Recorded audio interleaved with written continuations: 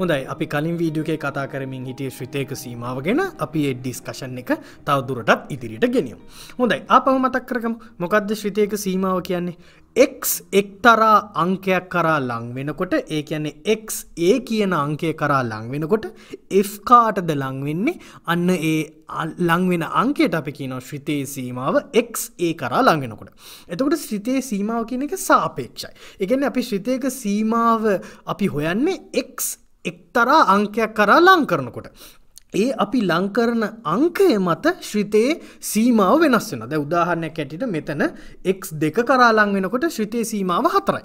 හැබැයි x3 කරා ලං වෙනකොට ශ්‍රිතේ සීමාව 4 නෙවෙයි වෙන අගයක්. ඒකින්ද අර x ලං කරන අංකය මත ශ්‍රිතේ සීමාව වෙනස් වෙනවා. හොඳයි. ඒක ඊටාත්ම වැදගත් දෙයක්. අනිත් වැදගත් දේ තමයි මෙතන මං සීමාව ගැන හැම වෙලේම කතා කරද්දි මම කිව්වා ලං වෙනවා කියලා. x එක්තරා අංකයක් කරා ලං වෙනවා. f කාටද ලං වෙන්නේ කියලා බලනවා. ඕකෙන් අදහස් කරන්නේ x සමානයි a වෙනකොට අපිට අදාළ නැහැ ශ්‍රිතයගේ කවුද කියන එක. සීමාවට අදාළ නැහැ. සීමාවට වැඩක් නැහැ. x සමානයි a වෙනකොට ශ්‍රිතයගේ මොකද්ද කියන එක වැඩක් නැහැ. x a කරා ලං වෙනකොට ශ්‍රිතය ලං වෙනවා වගේ පෙන්වන්නේ කාටද? අන්න ඒක තමයි සීමාවට අදාළ වෙන්නේ. හරි?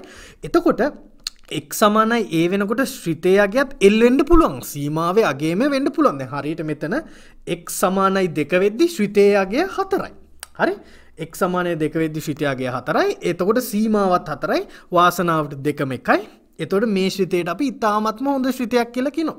විශ්වවිද්‍යාලයට ගිහිල්ලා තවදුරටත් උසස් ගණිතය ඔයගොල්ලෝ ඉගෙන ගන්න තීරණය කරොත් ඔය ශ්‍රිත වලට අපි විශ්වවිද්‍යාලෙදී කියනවා කන්ටිනියුවස් කියලා. ඔය ශ්‍රිතේ. හැබැයි ඒක අපි ඔයගොල්ලෝ විශ්වවිද්‍යාලයට ගිහපම ඉගෙන ගන්න පුළුවන්. දැනට වැඩි ඔලුවට දාගන්න ඕනේ. වැදගත් දේ තමයි ඒ මොහොතේදී x සමානයි a වෙද්දී x ඒ අංකයට සමාන වෙද්දී මේ මොහොතේදී අගය ශ්‍රිතයට අදාළ නැහැ. හරි? right. ඔය කතන්දර දෙක අපි ඔළුවේ තියාගෙන අපි තව විශේෂ උදාහරණයක් මම ඔයගලන්ට පෙන්නන්නම් සීමාව ගැන කතා කරන්න. ඔන්න මම විශේෂ ශ්‍රිතයක් ලියන්න හදනවා. මේ ශ්‍රිතේ මම ලියන්නේ ඇත්තටම දාදු කැටයක ගේම් එකක් පාවිච්චි කරලා. හරි? හිතන්න ඔයාලට දාදු කැටයක් තියෙනවා. හොඳයි? එක දාදු කැටයයි තියෙන්නේ. ඒකෙන් ඔන්න ඔයගොල්ලෝ ගේම් එකක් කරනවා කියලා හිතන්න. ගේම් එක තමයි දාදු කැටේ හොල්ලලා දානවා. දාලා 3ට වඩා අඩු අංකයක් වැටුනොත් ඒ වැටෙන අංකේ වර්ග කරලා ඒ ගානට ලකුණු දෙනවා. අපි හිතමු f කියන්නේ ලකුණු ගාන කියලා. හරි? හම්බෙන ලකුණු ගාන. එතකොට අපිට ලියන්න පුළුවන් x 3ට වඩා අඩු වෙනකොට ඒ කියන්නේ x කියන්නේ වැටෙන අංකය කියලා හිතන්න. එතකොට කොච්චර පොයින්ට්ස් හම්බ වෙනවද? ලකුණු හම්බ වෙනවද? ඒ වැටෙන අංකය වගේ වර්ගයක් නේ. ඒක තමයි මම කිව්වේ. එතකොට x වර්ගය. එච්චරක් තමයි ලකුණු හම්බෙන්නේ. හරි? 2 වැටුනොත් 4ක් හම්බෙනවා. 1 වැටුනොත් එකේ වර්ග එකයි හම්බෙන්නේ ලකුණු. හැබැයි ඔයා අංකය හරියටම 3 වැටුනොත් ඔන්න ඔයා වාසනාවන්තයි. ඔයාට දැන් 3 වර්ගයේ 9ක් නෙවෙයි. ඔයාට 12ක් දෙනවා. හොඳේ? right. ඔන්න ඕක තමයි ගේම් එක. දැන් හිතන්න x ඒ කියන්නේ 3ට වඩා වැඩි වෙනකොට ඒ කියන්නේ දාදු කැටේ ඔන්න හොල්ලලා දාද්දි 3ට වඩා වැඩි අංකයක් වැටුනොත් 4 5 හරි 6 හරි වැටුනොත් ඔයාට දෙන්නේ ලකුණු. අන්න එතකොට ඔයා එච්චර වාසනාවන්ත නෑ. ඔයාට ලකුණු දෙන්නේ හිතන්න ඒ වැටෙන අංකයට එකක් එකතු කරලා ඒ ගානට ලකුණු දෙන්න. හරි? ඒ කියන්නේ 4 වැටුනොත් ඔන්න 5ක් දෙනවා. 5 වැටුනොත් 6යි ලකුණු හම්බෙන්නේ. හරි? 6 වැටුනොත් ලකුණු 7යි හම්බෙන්නේ.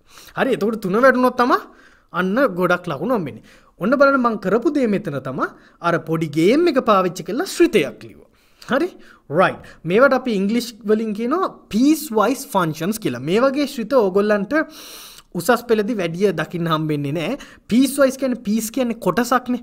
එතකොට මේ ශ්‍රිතේ මම ලියලා තින්නේ කොටහින් කොටහනේ. කොටසින් කොටස තමයි අර්ථ දක්වලා තින්නේ. ඒක තමයි ඔකට ඔය ඉංග්‍රීසි වලින් piecewise function කියලා කියන්නේ. right. දැන් මම කරන දේ තමයි මේ ශ්‍රිතේව මම අඳින්න. හරි? දැන් අපි හිතන්න මෙයා තමයි x අක්ෂය. හරි? මෙයා තමයි y. එහෙම නැත්නම් f අක්ෂය. හරි?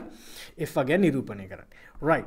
දැන් අපි මේකේ පොයින්ට් එක මාක් කරමු. x සමානයි 3 කියන පොයින්ට් එක වැදගත්. හරි? 3ට වඩා අඩු වෙද්දී අපි 3ට වඩා අඩු වෙද්දී ශ්‍රිතය හැසිරෙන්නේ x වර්ගය වගේනේ. එතකොට x වර්ගය හැසිරෙන්නේ මෙන්න මේ වගේ ශ්‍රිතයක්නේ x වර්ගය කියන්නේ. right. අපි මේක තව චුට්ටක් ලස්සනට අඳින්න බලමු. right. අපි හිතමු මේක තමයි 3 කියලා. පොයින්ට් එක 3. හරි? මෙතන නෙවෙයි. right. දැන් මෙන්න වැඩි. දැන් x සමානයි 3 වෙද්දි හරිනම් හරි නන්නෙවේ හිතන්නේ ඔගොල්ලෝ 9 එනවා කියලානේ. පොඩ්ඩක් හිතන් 3 වර්ගයේ 9 කියලානේ. හැබැයි 3 දී අගය මෙතන අගය 9 නම් ඊ 9 වෙන්න බෑ නේද 3 දී අගය. ඒකින්ද මම කරන්නේ මෙතන 3 දී අගය 9 කියලා නොපෙන්නන්න. පෙන්නන්න නැති වෙන්න මම මෙතන පොඩි හිලක් හදනවා. x සමානයි 3 වෙනකොට 9යි කියන තැන හිලක් හදනවා. ඒ කියන්නේ 3 ඕකෙන් ගණිතයේදී අදහස් කරන්නේ 3 දී ශ්‍රිතයේ අගය 9 නෙවෙයි කියන්නේ. කොහොම හිලක් මාක් කරු. දැන් 3 දී අගය ඇත්තටම කවුද? 12යිනේ. එතකොට මම 12 මෙන්න මෙතන නම් තියෙන්නේ 3 දී අගය 12 නම් මම මෙතන ආයෙත් අර බෝලයක් දාලා හැබැයි මේ පාර හිලක් නෙවෙයි මෙයා පාට කරනවා. ඕකෙන් අදහස් කරන්නේ 3 දී අගය 9 නෙවෙයි 12 කියන එක. හොඳයි? right. ඊට පස්සේ x අගයන් 3ට වඩා වැඩි වෙනකොට මොකද්ද වෙන්නේ? 3ට වඩා වැඩි වෙනකොට හැසිරෙන්නේ x ධන 1 වගේ. එතකොට x ධන 1 වගේ දැන් x සමානයි 4 දී කවුද? 5යි. එතකොට ඒ වගේ රේඛාවක් x ධන 1 කියන්නේ රේඛාවක්. එතකොට 3 දී අගය 3 ධන 1 4ක් නෙවෙයි. හරි x ධන 1ක් නෙවෙයි 3 දී අගය. 3 දී අගය 12යි. හැබැයි ඒකින්ද 3 දී අගය අපි 4 වෙන්නේ මෙතනදී මෙතනත් මම ඔන්න හිලක් හදනවා. හරි පාට කරලා නැති හිලක් හදනවා පෙන්නන්න 3 දී අගය 4 නෙවෙයි කියලා පෙන්නන්න. ඉතුරු හොරිය ඔන්න රේඛාවක් විදියට හැසිරෙනවා කියලා මම මෙහෙම පෙන්නනවා. right. ඕක තමයි මේ ශ්‍රිතයේ ඇන්දොත් වෙන්නේ. කොටස් වශයෙන් තමයි මේ ශ්‍රිතේ නිරූපණය කරලා තින්නේ. 3ට වඩා අඩු කොටස x වර්ගයකුත් 3 දී 12ත් 3ට වඩා වැඩි එක x ධන වගේ x ධන 1 වගේ තමයි හැසිරෙන්නේ. right. දැන් අපි සීමාව හොයමු. මොකක්ද දන්නවද මම කරන්නේ? මම හොයනවා සීමාව x3 කරා ලං වෙද්දී හරි x3 කරා ලං වෙද්දී ශ්‍රිතය කාටද ලං වෙන්නේ කියලා බලනවා. right. දැන් 3 කරා ලං වෙනවා කියලා බලන්න අපි දෙපැත්තම බලන්න එපා. හොඳයි. මම මේක මෙහෙම ලියන්නම්කෝ ශ්‍රිතයේ x3 කරා අපි ඉස්සෙල්ලා බලමු වම් පැත්තේ. වම් පැත්තෙන් ලං වෙද්දී කාටද ලං වෙන්නේ ශ්‍රිතය? x3 කරා වම් පැත්තේ. කියන්නේ මෙහෙන් එද්දී. බලන්න මෙහෙන් එද්දී මේ x වර්ගය දිගෙන එන්නේ මෙන්න මෙහෙ දිගෙන මෙහෙම ඇවිල්ලා කාටද ලං වෙන්නේ? බලන්න ආයෙත් කතන්දරේ වැදගත් 3 දී අගය අදාළ නැහැ. 3 දී අගය 12යි. හැබැයි එයා අපිට අදාළ නැහැ ලං වෙනවා වගේ පෙන්වුවේ කාටද? 9ටනේ. මේක නිකන් අර නංගි පෙන්නලා අක්කා දෙනවා වගේ වැඩක් නේ. right. ලං වෙනවා වගේ පේන්නේ 9ට. බලන්න මෙතන වැදගත්කම තමයි 3 දී අගය 12යි. ආයෙත් මං කියනවා ඒක අදාළ නැහැ. ලං වෙනවා වගේ පේන්නේ කාටද? 9ට. right. දැන් අපි අනිත් එක ලියමු. දැන් ශ්‍රිතයේ අපි බලමු සීමාව x3 කරා දකුණු පැත්තෙන් ලං වෙනකොට. හොඳේ. දැන් දකුණු පැත්තෙන් එනවා කියන්නේ මේ පැත්තෙන් එන එකනේ මෙහෙන් එන්නේ. එතකොට මේ රේඛාව දිගෙන් එන්නේ. රේඛාව දිගේ කාටද ලං වෙන්නේ? රේඛාව දිගේ දැන් ලං වෙන්නේ 4ටනේ නිකන් x ධන 1ට වගේ. කියන්නේ 3ට ලං වෙනවා කියන්නේ 3 ධන 1 4ට වගේ නේ. හැබැයි 4ත් නෙවෙයි එතන ගියේ 4ට වගේ තමයි පේන්නේ ලං වෙනවා කියලා. ඒතකොට දකුණු පැත්තෙන් ආවොත් 4ට ලං වෙනවා වගේ තමයි පේන්නේ. දැන් ඔන්න තේරුම් ගන්න. බලන්න අර x සමානයි 3 දී 12 කියන එක අදාළ උනේම නැහැ. හරි සීමාව හොයද්දි. ලං වෙන්නේ කාටද කියලා තමයි බැලුවේ. දැන් අපි බලමු ශ්‍රිතයේ සීමාව කවුද කියලා.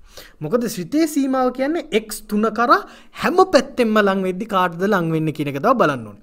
ඒතකොට කාටද ලං වෙන්නේ? වම් පැත්තෙන් 9ටත් දකුණු පැත්තෙන් 4ටත්. ඒතකොට පොදුවේ කාටද ලං වෙන්නේ? පොදුවේ ලං වෙන්නේ නැහැ නේ කාටවත්. එකාගියක් තෝරගන්න බෑ. ආයෙත් මතක තියාගන්න 12 අපිට අදාළ නැහැ. 9 හරි 4 හරි තමයි තෝරගන්න ඕනේ. හැබැයි අපිට මෙතන දෙපැත්තෙන් ලං වෙන අගයන් දෙක වෙනස් හින්දා අපි මෙතන අගයක් තෝරගන්නේ නැහැ.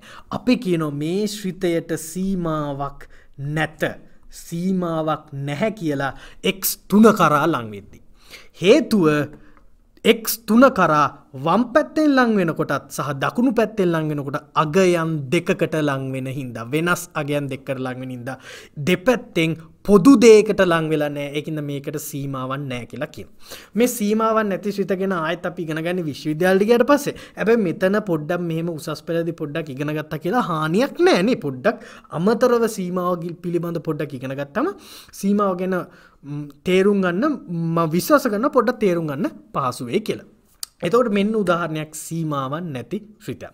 එතකොට වැදගත් දේ තමයි මෙතන මම ඔයගලන්ට තේරුම් ගන්න උත්සාහ කරන්නේ සීමාව ගැන කතා කරද්දී x එක්තරා අංකයක් කරා ලං කරද්දී වම් සහ දකුණු පැත්තෙන් දෙපැත්තෙන්ම එකම අගයකට යන්න ඕනේ. එහෙම වුණොත් තමයි සීමාව තියෙන්නේ. හරි?